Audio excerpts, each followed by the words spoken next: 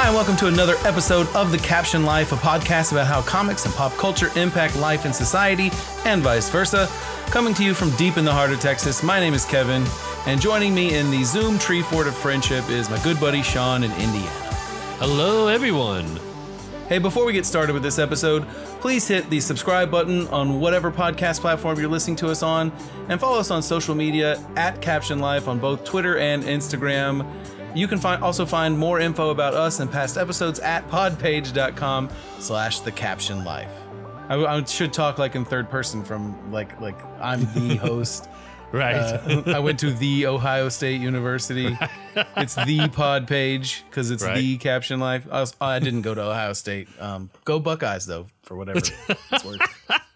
For all of our Ohio listeners. Yeah, for the three of you guys that are listening from Ohio, enjoy that bowl of Cincinnati chili spaghetti. And, there you go. Yes. Oh, Skyline is the best.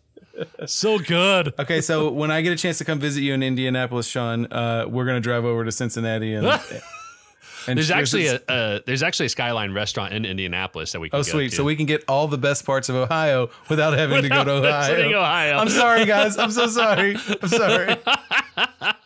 And now we just lost a few listeners. Yeah. Okay, so hey, on this episode of The Caption Life, we're going to talk about Mortal Kombat. That's crazy. We did that on this time. Well, yeah, I mean, so, I think everyone that grew up in the 90s like knows that, right? And it plays in their head all the time. Even though they didn't have the song in this movie, everyone was thinking it that grew up in the 90s. Right. It's it's this nostalgia thing, and I want to go out on a limb here. Like the time was right for a Mortal Kombat like reboot because we are so like nostalgia hungry, right, for the things, especially in the 90s. Although Mortal Kombat has been pretty steady over the last 25 30 years. Yeah. Because they've put out like 17 video games. I'm not sure of the count. Well, it's on Mortal Kombat 11, right? Yeah, so they're on 11. Yeah. But did they do 1 through 10? Like, is it Mortal Kombat 1, Mortal Kombat 2, Mortal Kombat 3, The Reckoning? Like, I know that some of those had like different names. Like, I know that there was a game called Shaolin Monks. Oh, yeah, that's right. It was just, there was a Sub-Zero centered game. Mm-hmm. So, I don't know if it's count towards that or not, but yeah. This is a podcast about comics and pop culture, and pop culture that applies to video games. So it's in the realm. Right. But I like video games. I love video games. I have a son named after a video game, but I'm not as an avid. We're not avid gamers here. So like, please be, I guess, mindful in your comments. Then, right? Like I haven't worked a callus into my thumb in quite some time. I know. I mean, I think we both grew up being gamers, and I just started getting back into gaming like just a couple of years ago, but just like you said, not like to the same intensity as, you know, all the young ones, right? Right. Well, I mean, I have kids that play at school. I have kids that play Smash Brothers Ultimate, like on their Nintendo Switch Lights, at lunchtime. And like yesterday, I was like actually working lunch duty because we had a power outage at school, which was crazy. So that's a crazy thing to experience. But so the kids were like, there were a handful of kids playing Nintendo at lunch because it's 2021. Like, what the hell? Right. But every time that I would walk up on one, I would like lean in real close and I would be like, "Get over here!" And then some smarmy kid would look up and be like, "Bro, wrong game." So you should be like, or is it? Right. I was like, wrong. It's the wrong franchise, but I'm in the realm. Okay. I'm in the same. It's at the same stadium. Hey, but that's what we're here to talk about. We're going to talk about Mortal Kombat, the new movie that premiered in theaters and on HBO Max. And we're recording this on the 1st of May. So it's been a week. We both had a chance to watch it. Sean and I are both parents. So we had to, I had to like watch mine at like 11:30 at night, like after my kids had gone to bed. Yeah. Yep. Me too. I think I watched mine while Riley was at school. I took my lunch and early morning to watch it. So yeah. I told my son, who's 12, who asked if he could watch it, and I said, "Is your room clean?" because when your room is clean, you're old enough to watch Mortal Kombat. And it's been a week, and let me say that he is still not old enough to watch Mortal Kombat. He will watch Mortal Kombat 2021 when it's like 2048. Yeah. I finally cleaned my room, Dad. I'm 38. So, Sean, what did you think of the movie Mortal Kombat? Yeah, and you and I have not talked about what we thought about this movie. So this is going to be the first time that we know like what the other person we thinks of texted this. each other to say, hey, we want to talk about it on the podcast, and then we saved that conversation for the podcast. Right. Yeah, so this is how I would describe Mortal Kombat and what I thought about it. So basically the best description I could come up with is if you like video game nostalgia and can overlook everything else that makes a film good, then this is a movie for you. But if you get hung up on like major plot holes missing, then you're going to not like this movie. Like I actually wrote this I wrote a review on my Instagram account about the movie, and like I gave it 2 out of 10 stars because I just thought it was really terrible. 2 out of 10. I know. And the only reason why I gave it 2. That's a brutal finish. Right? Yeah. Fatality. But yeah, it's I just thought it was a terrible movie in terms of the art, like in terms of the film and the genre, right? Like just or the art form, because there was just so many issues I had with it that I think the only reason why it's doing the way it's doing is because everybody loves the fact that it's based on one of their favorite video games, and that it's new, and we've been deprived of new things a lot over the last year and a half. Yeah. Exactly. Yeah. So I won't go into too many details because I'm sure we'll talk about it a little bit further in this episode. But like overall, I was not impressed. I thought it was just a waste of my time, and it's just not something I'm going to watch again. So like one of the bright sides of COVID-19 and us living through it is that we probably would have spent money to go see it in a movie theater, and we didn't have to do that because we would have. Yeah. Yeah. Right.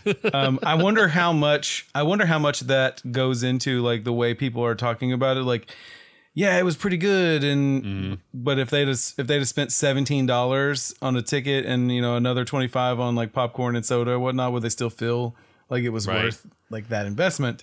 Yeah. I agree with you. Like, it was not a good movie. We're not going to get invited to do anything for New Line for a while.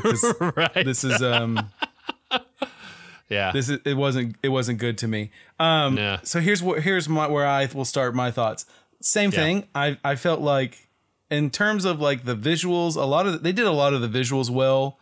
But it bothers me that with 11 video games of story to pull from that the story was so bad. Right. And spoiler alert, what one of the things that we got to do, and we can leave this in this podcast to remind us to do it in future podcasts, is when we talk about things, we have to make sure we give spoiler alerts. I know. Because I don't know how many people tuned in to hear us talk about Falcon and the Winter Soldier, and we never said it.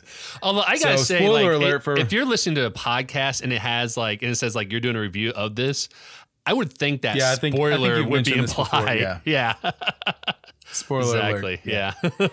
Maybe we should start putting it on the graphic just to make sure. Right. So people know too. Anyway, but like my mom isn't going to like watch Mortal Kombat. She may listen to this podcast and she was like, "Oh, you ruined it for me, Kevin. I was going to watch it." My mom's not going to watch it because my mom was outraged when we got the game when I was in like junior high. Yeah. I know that I've told that story to when Madden was in here and he called me a huge hypocrite over it. But like, I got Mortal Kombat for the Sega Genesis, like, because I returned a Christmas gift from a grandparent to Target, like when Target was new to our area. Right. And they were like, "Oh, here's your $50 worth of credit back." And they were like, "What do you want to get?" And I was like, "I'm getting Mortal Kombat." Right. And we got Street Fighter 2 as well. My mom wasn't happy about it. But, so like getting back to what we were talking about, the story just didn't do anything for me. The visuals were cool. The fatalities were interesting, although I felt like they built up the hype on the fatalities a little too much because I'm not a gore person, but like I didn't think that there was anything crazy. There was one that was like, that's pretty intense, but everything else was kind of like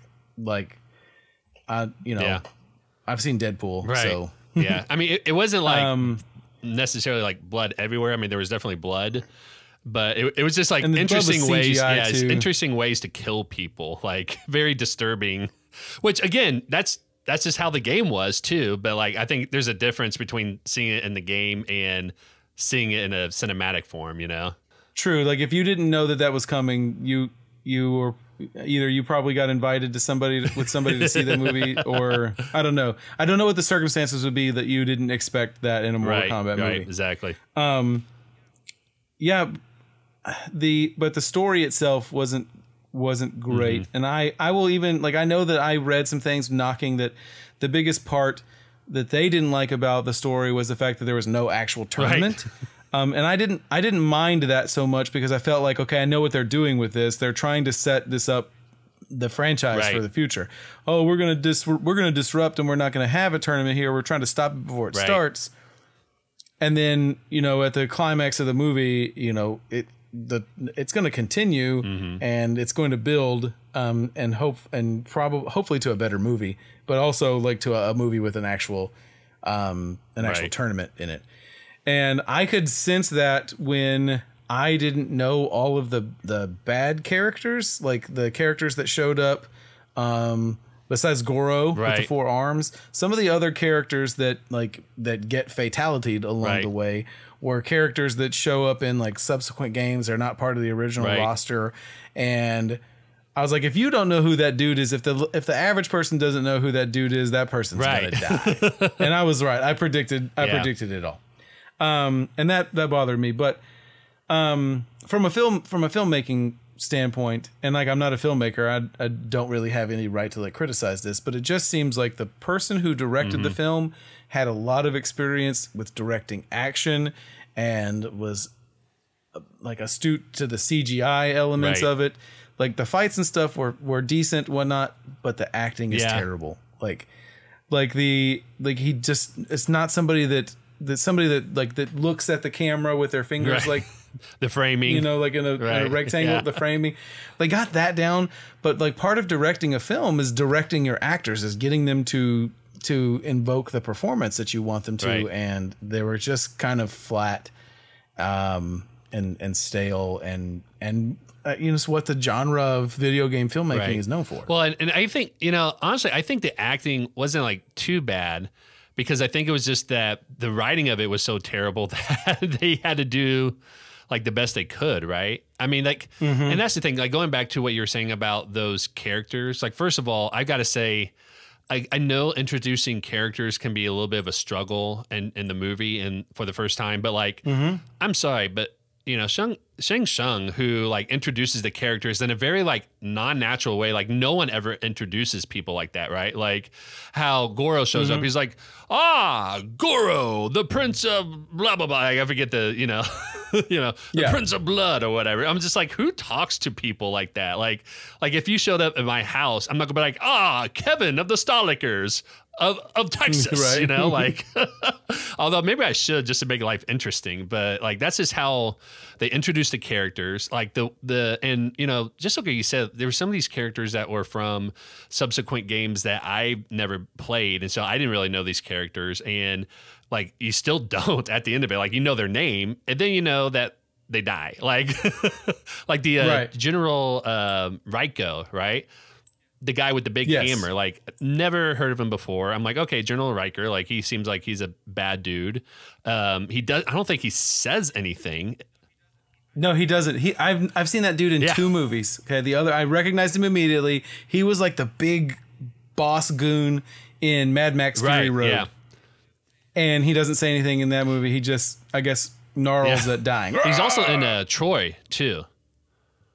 Yeah, because I looked him up on IMDb. He's actually in Troy. I forget what character, but I mean, I'm sure it's like one of the army like characters. Because the guy's like, here's the thing, here's the kicker. So since we're talking about this, that guy who plays General Raiko is 6'11" in real life, right? Like the guy is huge. Wow, yes, that's a big dude. And then the guy who plays Goro is like 6'3", so he's not short, but like if you ever get a chance, look at their profiles at IMDb, because the guy who plays General Raiko, like he's smiling, but you can look at him and be like, okay, he seems like a tough dude. And so were some of the other characters that they show, like even like even the ones that weren't like as tough as the other ones, like they still come across as like stone cold. And then when you look at the guy that plays Goro, he straight up looks like he is like high off of a drug and really confused looking at the wall. Like I'm just like, this is the guy who played Goro. Like I feel like this role sort of been swapped, you know? Yeah, so I'm and I take it that that's probably motion like capture. Probably, yeah. That they did. It's just really interesting when I saw this picture. I'm like, oh man. I was actually thinking about this morning how like that character, like the General Raiko character, there's always a video game character that's like the first one you fight because he's big and slow, so he's like the Zangief of Mortal Kombat. But that wasn't like in the old game, that wasn't the case with Goro. Goro was hard to beat, and he was like he could take a punch, so you had to work at it for a while. And I will say that the Goro is a major improvement over like the 1995 version. Yeah. Like we've come a long way in special effects, but I mean, he couldn't save that. Well, and that's the thing is like the one in 95, like CGI wasn't well enough for them to be able to pull that off, which is why it was mostly animatronics, you know. But I mean, you know, again, back in 95, like that was, you know, cutting edge for that time. And so people was just like, oh, this looks like so real and everything. And this one, like you could tell it's CGI, but I mean, it's still pretty good in terms of the visual aesthetics and how natural it looked and everything. But again, you know, it's just, I think going back to the story, it just, none of it really made sense a whole lot in terms of like all this character development. So like what we talked about, like General Raiko is somebody that introduced like one time and then he gets, you know, killed off. Like they don't develop that character or any other characters, you know, which is why I'm just like, this is terrible writing, because basically what they're feeding off of is what makes the game popular, and they know that people are going to love it because of that. And the best character, Kano had the best lines, you know, in his performance. The guy who that played Kano was very over the top. But it was good. And I'm glad that I don't know if in the video game if Kano is Australian, but I'm glad that they picked somebody and he did he did it in his native what's the word I'm looking for? Dialect, accent. Accent, yeah, he did it in his native accent, because like that could have very easily been like an American like character, because he's so brash and you know like he just is just another like American that thinks that he's, you know, big and tough and whatnot. I'm glad that they gave it to somebody else in the world. So cheers to diversity for that. Well, I think the 95 movie Kano is Australian too. He's the guy that played Kano in 95 is British, but did it with an Australian accent, and that may be why it like continued. Why it continued with this character. But I thought his performance was great, but of course, you know, they had him break bad, and then he ends up dying. Which we all saw that coming a mile away, didn't we? Right. We all knew that at some point Sonya Blade was going to kill him, and that's how she was going to get in the tournament. Like, okay, right. The point though that I wanted to bring up was that seriously, it's fine. No, but you're right. I mean, I just trying to remind myself so I don't go too far down the rabbit hole. It's like that was the best part of the movie, and he's guaranteed not to be in part 2. Although, actually, I saw something on social media that said that the guy who plays him actually thinks that he might be coming back somehow. So that'd be interesting to see. Like zombie Kano. Oh my gosh, that would be a good way to bring him in. Like, can you imagine? Because then, like, that actually be genius if they're able to do a second movie. They can actually go that route, and then if they're smart enough, like, then they can create a video game that's like utilizing zombie, because like zombies like all the rage in terms of it's just another genre that, you know, it's like, oh, you know, we're running out of ideas, let's like add zombies to it, and then all of a sudden, you know, it's like this whole new world of money making opportunities for people. Well, and there's like 40 playable characters in the latest Mortal Kombat game, but there's like the Terminator and Rambo, and like there's a bunch of really off the wall things in there. It has made me like want to play that. It's one of the things that's on my summer to-do list is I want to play Mortal Kombat. The story on Mortal Kombat's a lot like it is in Injustice, where it can branch. Like there's places where it branches to, so there's like 3 different endings. It seems like even though you pay $50, $60 for that video game, you get your money's worth out of the entertainment, because at least then if you don't like this ending, you can go back and play it from this point and have a different ending, which the only ending that the movie had was bad. I mean, it's just like it set it up for the sequel and whatnot, but it's nobody was like nobody walked out of there like yeah, give me more of that. Although I looked on IMDb and apparently it got like a 44 out of 100 rating, which I'm like, I still feel like that was generous. And again, I think it's because we got the traditional fanboys who are like loving it for whatever reason. Because it's interesting. I was telling my brother about it, and I was because we all grew up loving Mortal Kombat, and I was telling him how it was a terrible movie. And then he shared with me a message that his neighbor, watched the movie, and he was like, "Oh, it's so great. It's awesome." I was just like, I'm like, go watch it. Yeah. Yeah, exactly. You should watch it and make up your own mind. We're not trying to sway anybody. We're just letting you know our thoughts. Right. Yeah. The last thing I will touch on from my perspective is that for the most part I liked the casting. I think that they wasted the actor that plays Scorpion, because he really just has the beginning scene and then like the final fight scene. And he's a phenomenal actor. I'm not going to attempt to say his name because he's Japanese and I don't want to butcher it. I know. Yeah. But I read a review that said, that he's been bringing credit, or a special presence to movies since, his role in, The Last Samurai in 2003. I'm like, yeah, you know what? I've never seen him in something bad. He does a great job. And he's been in several Marvel features. He played the main baddie in Wolverine. Oh, that's right. And then he was he had one scene in Endgame. He fought Hawkeye in Endgame in the rain. But there's a really great Danny Boyle movie called Sunshine.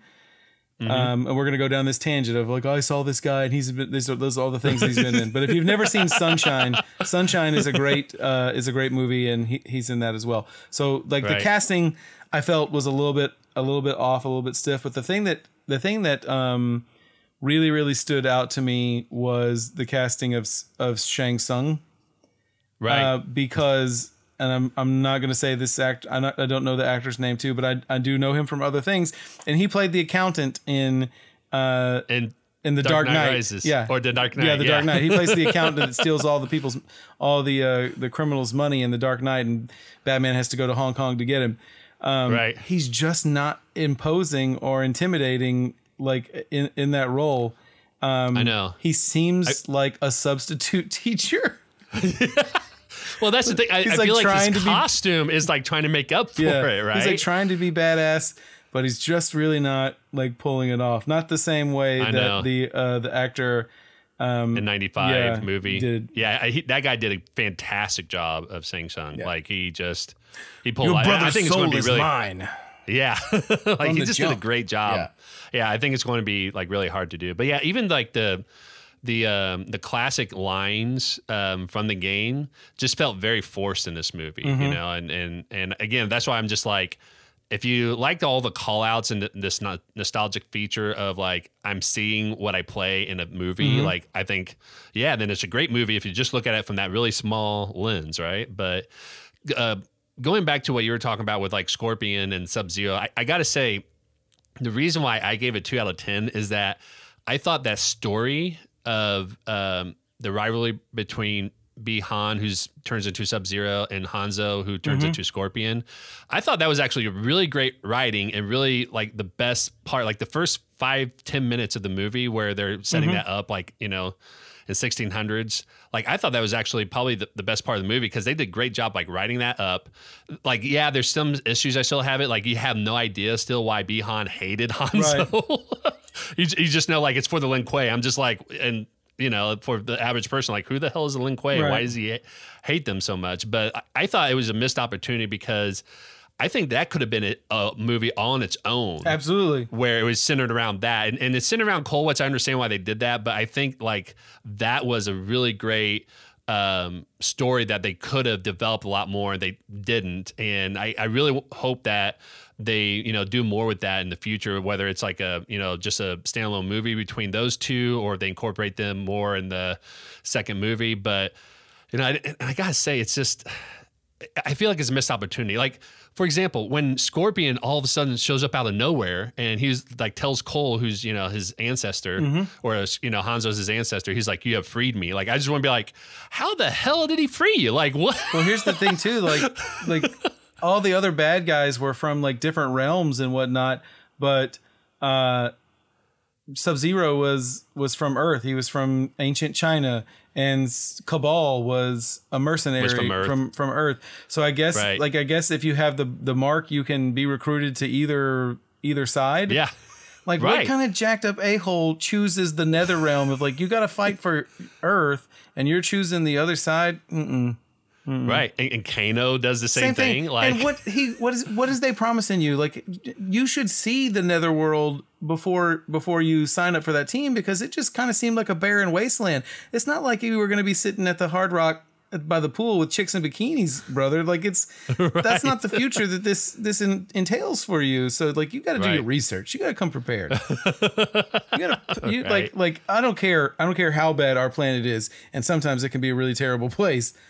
Right. But I'm not signing up to fight for anybody else. Right. So, hey, you know what? You mentioned the rating. I was gonna say this.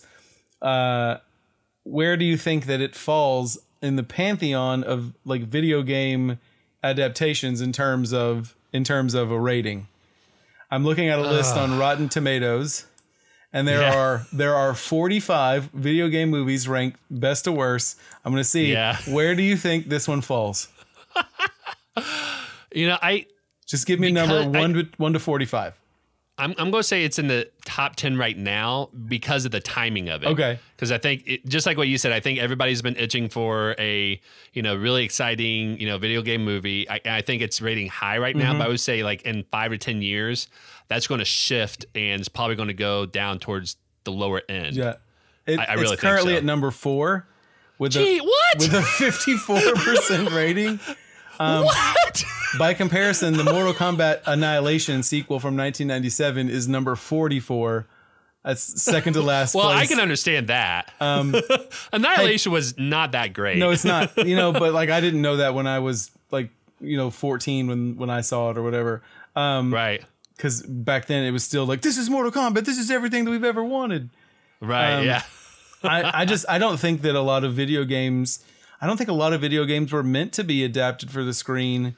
I think there's a lot to like playing the story out, but like when you can live the story in a video game, why would you want to spend the money just to go watch the same story? I mean, I guess it could be said for the same thing for comic book films, and I think most comic book adaptations do a great job of tweaking things in the story so that it's not the same thing that you saw on the panels and pages. But the video games, like there's just not enough story there. As a matter of fact, some of the video game like adaptations that are on this list are not like, they're not like, okay, the Angry Birds movie is pretty high, but that's like, that's just a movie using those characters. It's not the same. It's right. Yeah. And it's, let me see what else was on here. Tomb Raider. I mean, well, the very Pokemon, first one. Pokemon movies. Okay. Oh yeah. The Pokemon movies too. Like there's this, you know, people love the Pokemon, the game and the anime that comes along with it, but that's not really an adaptation of the actual video game. It's just using some of the elements that like in that shared universe. So maybe what we need to do for a future episode is come and talk about our favorite video game adaptations. We can pick our Mount Rushmore of schlock or what our Mount Rushmore video game adaptations. And what we should do is like get our listeners to give us like their favorite and their least favorite or their worst video game adaptation. We can read on the episode. And sweet, we should do that. Put a poll up. Yeah, we should do that. Yeah, and we'll mention them and everything and see what people have to say about that. Yeah. Okay. But yeah, we definitely should because, and I think it's interesting because just like what you said, you know, I can't think of a single like video game movie that could be at the same level like what you said, like a comic book movie that you know, Marvel, or even like, you know, 89 Batman and everything. Like I don't think it's ever risen to that success, and I don't know if it ever will. I can think of a handful of comic book movies. I'm sorry, of video game movies that I like, but I can't say that they are good. You know what I mean? I like just because I like them doesn't mean that they're necessarily good. And we will save that conversation for later because that's going to be good stuff. All right. Right. So Mortal Kombat 2021, is it great? No. Is it worth a watch? I guess. If you have nothing else to do. Yeah. And you already have HBO Max. If you're already paying for HBO Max, give it a watch. Right. I wouldn't even say even if you're paying for it. I'm like, only if you're using your account from somebody else. Yeah, if you've got your parents' HBO Max account, give it a watch. Right. If you're using my mom's HBO account, you're gonna have to answer those tough questions because she's gonna find out and you're gonna be in trouble. Hey, that wraps up another episode of The Caption Life. We hope you enjoyed listening to this discussion. Don't forget to smash that subscribe button on whatever major podcast platform you listen to. You can also find us on Twitter and Instagram at Caption Life. And if you like what we're doing, give us a shout out or tag us in your post. For more information about us and all of our previous episodes, please visit podpage.com/The Caption Life. Until next time, thanks for listening. Get out of here!